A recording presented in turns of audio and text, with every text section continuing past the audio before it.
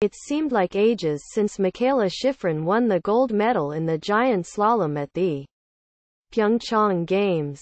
In reality, it was only on Thursday.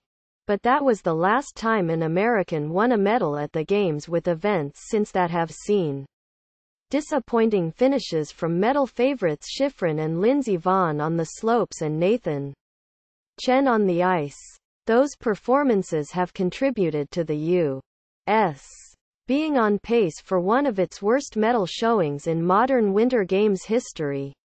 Short track speed skater John Henry Krueger stopped the bleeding on Saturday, securing a silver medal in an action-filled 1,000-meter final at the Gangneung Ice Arena.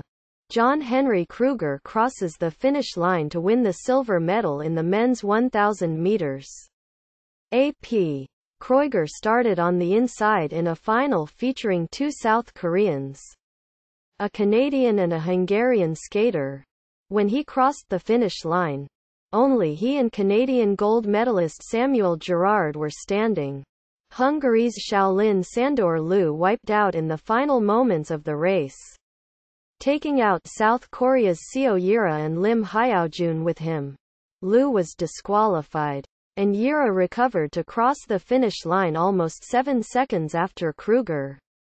While it was a disappointing result for the South Korean home crowd, Krueger was elated, securing the 9th medal of the Pyeongchang Games for Team USA.